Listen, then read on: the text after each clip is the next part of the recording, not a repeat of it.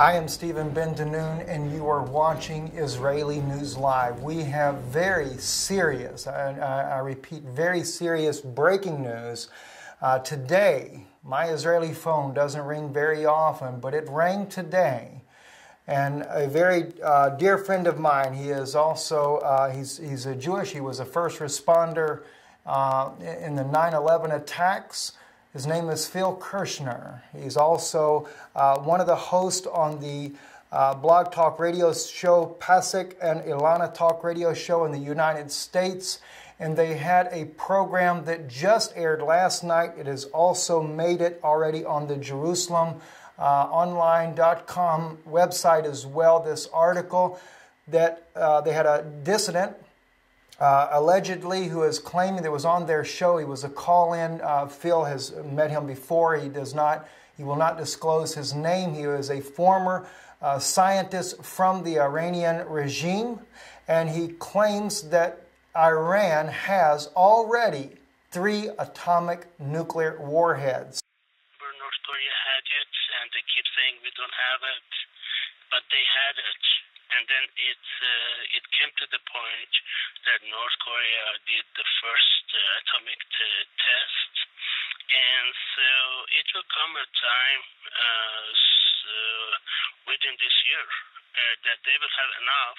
Just are going to test it on the Iranian desert.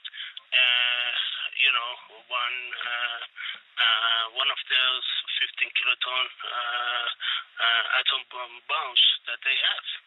And just to show that, you see, we went. But it is very unfortunate that Mr. Obama doesn't participate in Paris unity movement. According to Phil, as we spoke privately on my Israeli phone today, he said to me, the only thing they lack at this point is the capability to actually launch the bomb to Israel. They don't have quite the capability to get the warhead down to Israel, but he also stated that they would be working possibly with Hamas and ISIS in the region in order to deploy these nuclear bombs. As I listened to the podcast on this, the incoming caller stated on there that they would be testing later this year in the Iranian desert. This year, the nuclear bomb they already have, as well as the bomb had already been tested, which Phil had also concurred this with me, that it had been tested over in North Korea, that the North Koreans and the Iranians have been working together on this nuclear, or as he calls it, an atomic bomb, 3 atomic bombs. I want to play you a clip of the interview right from the very podcast from the name of this particular podcast on Blog Talk Radio is called Newsmax. Mark Langenfund's first hour in the Israel Project with Leslie Ann was in the second part of the program. It's Pesach with Lana's show. And you can we'll actually have a link to their particular broadcast in the information box here on YouTube. You'll be able to click on that and go directly to the podcast there. If you want to hear in the interview, it's at about approximately 1 hour and 49 minutes into the interview that this caller comes in.